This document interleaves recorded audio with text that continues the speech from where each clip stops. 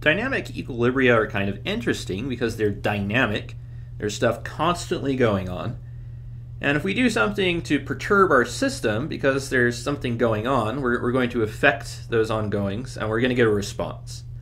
Now, there's a guiding principle called Le Châtelier's principle, which is going to help us to predict what sort of response we're going to get. And what Le Châtelier's principle says is that our response is going to be to partially counteract the disturbance in some way. Now, let me give you an example. So here I have a chamber that's airtight. There's a piston on it, and there's some dividing membrane between two regions in the chamber. So we have some gas up here, and we have some gas up there, and they're separated by some airtight film, like the skin of a balloon. Well, let's say we now perturb this system of equilibrium, of this pressure pushing up and this pressure pushing down. So we will move down the piston. If we do this very rapidly, then initially all the change will be to this region up here. So we've decreased the volume, so we've greatly increased the pressure. That's our disturbance. We've modified the equilibrium. Well, what's the system going to do? Well, it's not going to just sit here with this pressure being much larger than this pressure. What's going to happen is that our membrane is going to move downward until we reach the point where the pressure up top matches the pressure on bottom again. And so if we restrict our consideration to just this region here, we increase the pressure, and now the system changed to decrease the pressure in this region here. Now overall, the pressure here is still going to be larger than what it was before we compressed the piston, but it's certainly going to be smaller than if we only took the movement of this piston into consideration and did not consider the readjustment of the system. So that, in essence, is Le Châtelier's principle. And it applies to a lot of things, not just in chemistry. It will also come up in things like economics. So it's a very applicable principle. It will happen whenever we have this, dynamic equilibrium of something pushing one direction, something pushing the other direction, and we alter one of these effects. So for chemical reactions, what we are going to consider is a situation where we have equilibrium between our forward reaction and our reverse reaction. So they've reached constant rates. And the way that we're going to be able to perturb them chemically is going to be by changing the concentration or the temperature, the volume, or the pressure. And our response to these changes is going to be limited to this reaction. So we can respond to any of these by either moving to the right or moving to the left. The question is, which one of those is going to happen? If we move to the right, we say that products are favored, or right side is favored. If we move to the left, we say that reactant, or the left side, is favored. Well, our strategy here, we have to do three things. First, we have to ask what changed. So, for example, we've decreased the pressure of our system. Okay, well now Le Châtelier's principle says that we're going to have something occur to minimize that change. So what's that going to be? Well, if we've decreased the pressure, we are going to have to partially increase the pressure in response to offset that change. Now the last question then is, how can the reaction cause this increase in pressure to occur? Now remember, our two-fold reaction is just this equilibrium arrow. So we have to ask, moving the left to the right, can it do anything in order to offset that change? And the answer might be something like produce more gaseous products. If we produce more gases for our chamber, then that would provide an increase in pressure. And so that would tell us then, whichever side of the reaction had more gas on it, that would be the direction that would be favored by this change. All right, well, let's say that we have a reaction and we affect its concentration. So for this reaction here, we have A combined with two molecules of B to produce C and D. We add some more A once it's at equilibrium, and now we want to know what the reaction is going to do in response. So our stress here is that we added a bunch of A, so we increased its concentration. Now we want to figure out what the response is going to be. And the response is going to have to be the opposite, according to Le Châtelier's. System has to do something to now decrease the amount of A partially. So what can the system do in order to make sure that our quantity of A decreases? Well, we can have A react with B in order to produce C and D. So the concentration of A will go down. The concentration of B will go down twice as much, since every molecule of A consumes 2 molecules of B when it reacts. And we'll get back an equal amount of C and D. And in general, if you write in the arrows like this, so after you figure out your change and then your response, then on whatever side the response is, all those arrows will point the same direction, and the arrows will point the opposite direction on the other side of the equation. So it's very easy to quickly figure out what will happen to all the substances. So this is our conclusion, is that the right side is going to be favored because A is going to react with B to produce more C and D. Now we can also explain this kinetically. Le Châtelier's doesn't really explain anything, it just lets us predict what's going to happen. But of course there's a reason that this is true, and our kinetic explanation would be if we now think of the rate here on the left side of the reaction. If it occurs in a single elementary step, it's going to be some constant times the concentration of A times the concentration of B squared. And the reverse rate is going to be some constant times the concentration of C and the concentration of D. Now what have we done here? We have increased the concentration of A, which is going to increase rate 1. And so now these are no longer equal as they were at equilibrium. This rate is now larger.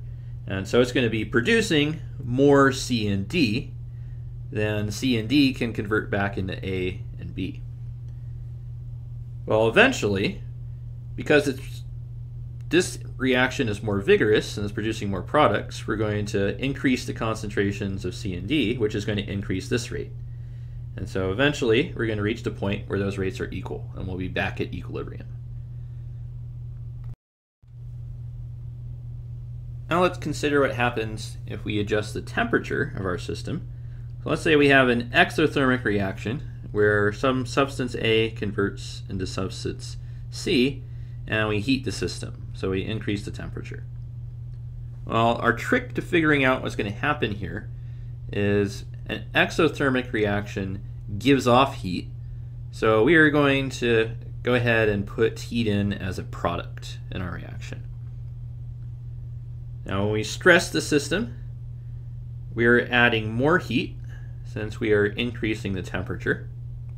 So that's our effect. Now Le Châtelier says we're going to have an opposite compensation from the system.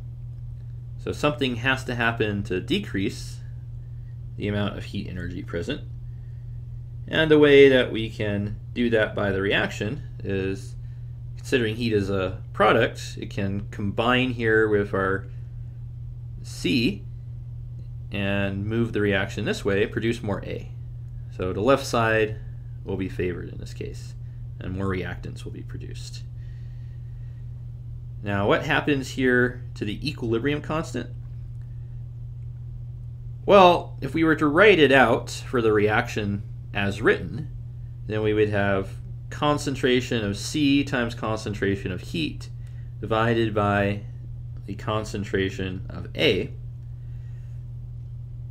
But this was just pretend for working out Le Châtelier's. We can't actually measure a concentration of heat, and so it doesn't actually appear in our equilibrium expression.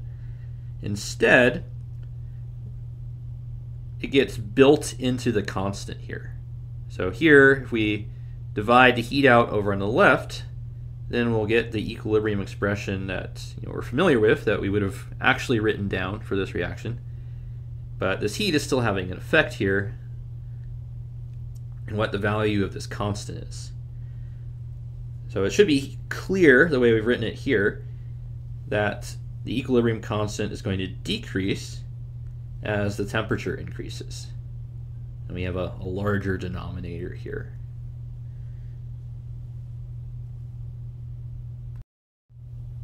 Now let's consider an example in which we affect the pressure of the system. So let's suppose that we have a setup where we have a piston, so we can decrease the volume and increase the pressure of our system. And within this chamber here, we have nitrogen gas and hydrogen gas and ammonia gas, and they've all been allowed to reach equilibrium, so where their rates of reaction forward and backward are equal and the concentrations don't change. So what's going to happen, if anything, to these pressures and concentrations when we compress the system? Well, Châtelier says that once we increase the pressure, that we are going to have some response to decrease the pressure. Now, what can our system do, moving to the right or to the left here, in order to decrease at least partially the overall pressure? Well, the pressure is proportional to the number of moles of gas in our system. We can't actually affect the volume because this is a rigid container for rigid piston, and so that's not going to change. We might actually be able to affect the temperature, but let's say that there's some stable external temperature and we wait long enough for this to equilibrate. So the only thing that we can affect then, if we can affect it, is the number of moles. Well, if we look at this equation here, we'll note that there are 4 moles of gas on the left side and 2 moles of gas on the right side. And so what that means is that we can compensate by converting the reactants here into products. That will decrease the pressure and provide for this offset that Le Châtelier has promised us. Now, do be careful here. This is a good rule, which will apply in general, but note that it's only for gases. So if you have other solids and liquids here, really their presence does not have any significant impact on the pressure of the system and does not affect these concentrations at all. So in that case, you're just going to count up the number of gas molecules, not the total number of molecules. As mentioned previously, Le Châtelier does not explain why this happens. It just helps us to decide what is going to happen. But we can have some insight into why this happens by considering the kinetics. So our rate law, assuming that we have this reaction occur in a single molecular collision transition state, is going to be the rate is equal to some constant times the concentration of this times the concentration of this to the power of 3 for the forward rate, and then our reverse rate, some constant times the concentration of this squared. Now, when we compress this system, we have increased the pressures and the concentrations of all these gases, because now they're confined to a smaller volume, and concentration is mass per unit of volume. So let's say that we double this here. Well, in that case, our rate for the forward reaction, we're going to double the concentration of nitrogen and double the concentration of hydrogen, and we'll double the concentration of ammonia in the reverse rate. For the forward rate, we have a factor of 2 and a factor of 2 cubed, so that's going to be a factor of 16 increase. For the reverse rate, we have a factor of 2 squared, so that becomes 4. And so our reverse rate increases by 4 times, but our forward rate increases by 6 times. So clearly our reaction is going to be favored moving in this direction and produce more of these ammonia gas molecules, which will have the effect of decreasing the pressure, just like Le Châtelier has promised us.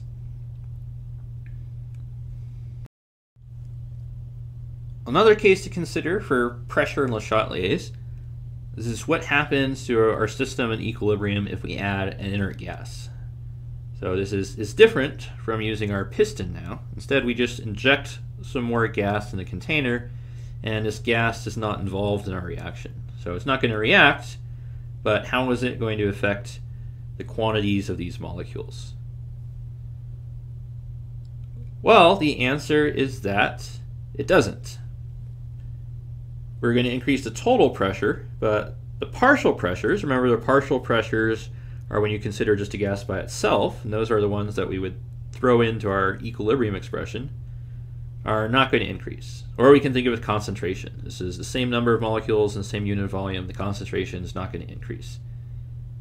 So they're going to have the same quantities that go into our rate expressions, which means we're not going to affect anything. And if you think about these molecules all bouncing around here, the presence of these other molecules doesn't affect how likely these are to collide with each other. All the presence of these other molecules means is that there's going to be more molecules bouncing on the walls of the container. So pressure increases, the reaction, however, is not affected. One last note, might have occurred to you to wonder what would happen to our system at equilibrium if we added a catalyst. Catalysts have the effect of increasing reaction rates by decreasing the activation energy.